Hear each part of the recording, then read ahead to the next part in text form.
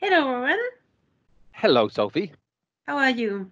I'm not too bad. I'm relaxed after a night of giving some ninja support to the local community and supporting the NHS. That's very nice of you in these times. So, I wanted to introduce you to my son, Valentin. Hello. Good morning. Hello. Ah, shark T-shirt. Yay! Very good. So, would you be happy if we record this session because Valentin is having under the sea semester and he's got some questions for you.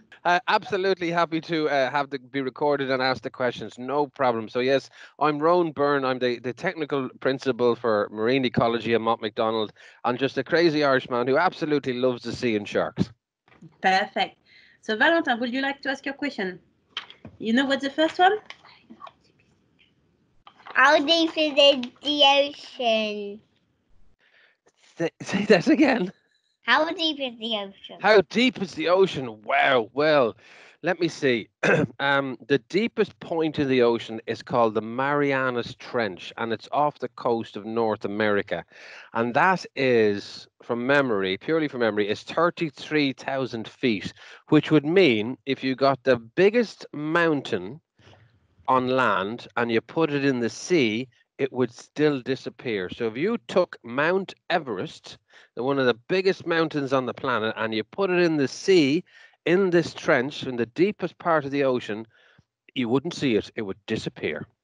Shall we go on to the second question, Valentin? How big are the whales? How big are the whales? How big are the whales? Wow. Well, there's a lot of whales on the planet, and like us, they breathe air. So, do you know how big your mummy and daddy's car is? Do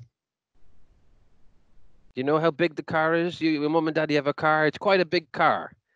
So the reason why I tell you that is, I know you're shaking your head, but the reason why I tell you that is that that's the size of the biggest whales on the planet, the blue whales, his heart.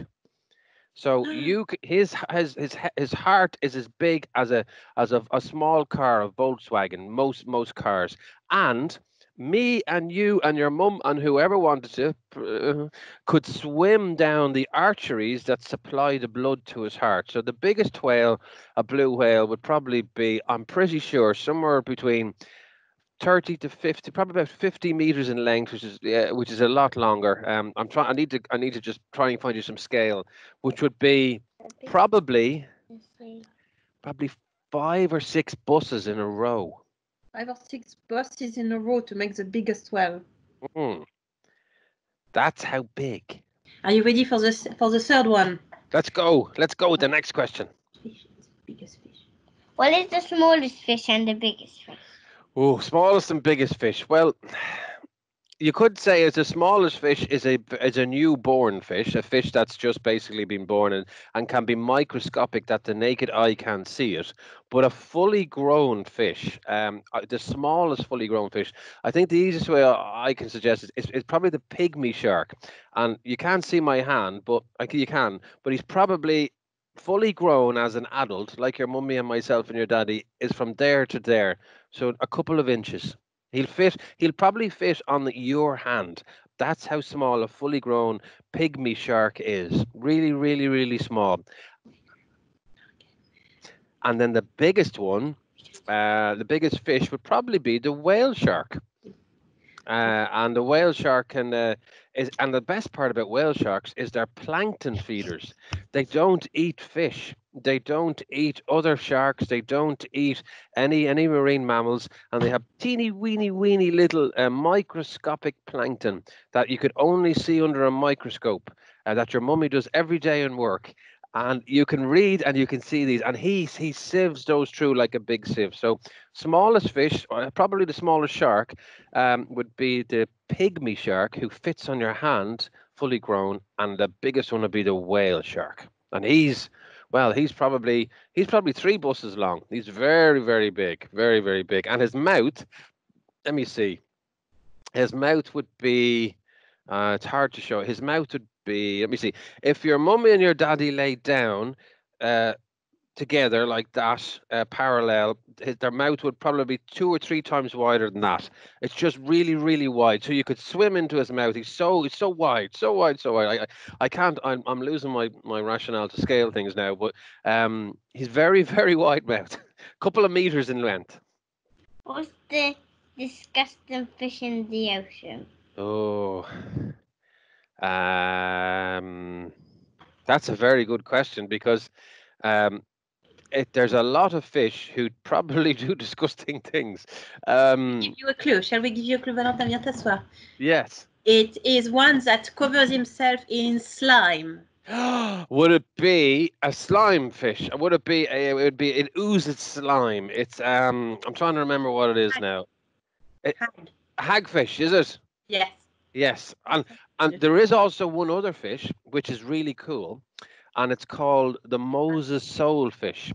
And when a shark bites this fish, it releases this ooze from it, and the ooze makes the shark go, I don't like this. This is not nice. And he spits the fish out, and he's called the Moses sole fish. And what we found was many years ago, scientists were wondering why would a shark cough this fish up? He wants to have his breakfast. And they found out that the compound, the chemical in the fish's slime, was the same as what you find in shampoo. So what you wash your hair with, a shark doesn't like. So next time you want to say, Mr. Shark, please leave me, give him a bit of shampoo, and he'll leave you alone. Nice. So you have to be clean all the time when you go in the sea. Yeah, toothpaste and shampoo are your friends because it'll put manners on the sharks. Actually, I've just realised. Look, you've got your T-shirt for sharks, and look at mine. Yes. So there you go. So us shark ninjas, we all stay together. But there you go. So hagfish with slime, and then also the Moses solefish as well. How does plastic get to the sea? Wow, that's a great question. Plastic gets to the sea because sometimes humans forget to store it and put it away properly. And what happens is plastic. If you drop plastic outside your house on the ground, rain and wind and water will wash it into the shores, which then drain into the water treatment works and into the sewers, and then the sewers carry all of that to the sea.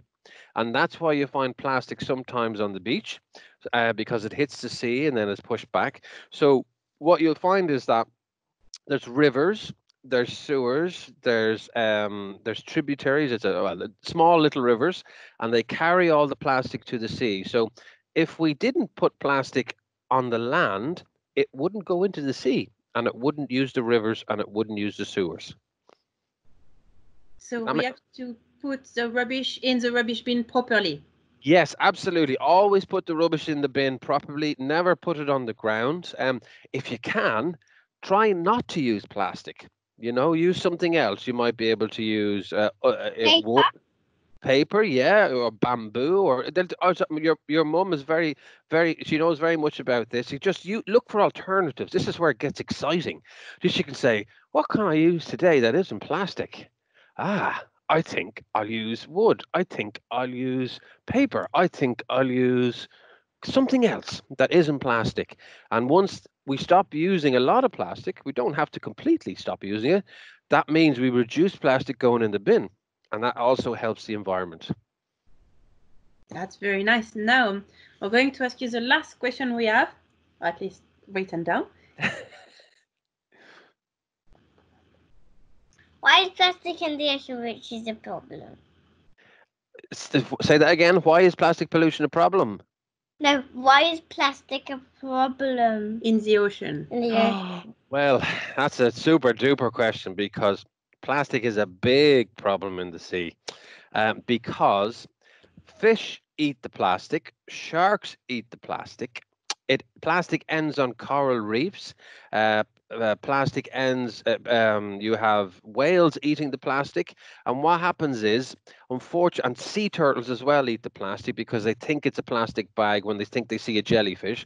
So basically, what happens is it's bad for the ocean because it kills the ocean, and it kills the animals that live in it.